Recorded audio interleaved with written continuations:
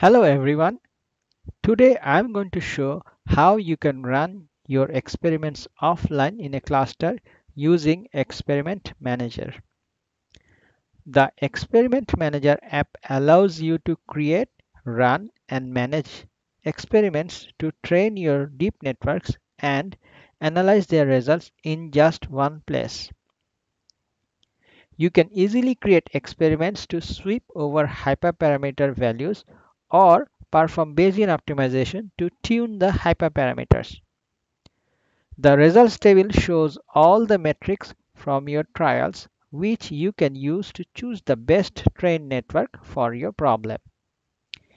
If you have a lot of hyperparameters to try, then you can run multiple trials simultaneously in parallel using Experiment Manager and get the results fast. In Release R 2022A, we have added a new feature which you can use to run your experiment offline as a batch job to a cluster which runs MATLAB parallel server. This feature offers you several advantages. Firstly, you can close the app after submitting the batch job and continue using MATLAB. Secondly, you can close your MATLAB session after offloading your experiment to a remote cluster. And finally, you can offload multiple experiments to run as batch jobs and track their results using Experiment Manager. It's quite easy to run your experiment in a cluster. Just choose batch mode from the Experiment Manager toolstrip and select the cluster as well as the number of workers to run your experiment.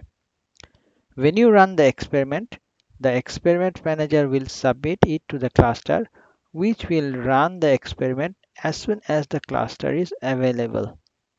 Repeat this process to run multiple experiments in the same or different clusters. While the experiment is running in the cluster, you can view the latest training and validation metrics as well as the training progress plots by using the refresh button above the results table. You might notice that the experiment is giving bad or unexpected results. In that case, you can stop running the experiment to avoid wasting computational resources in the cluster.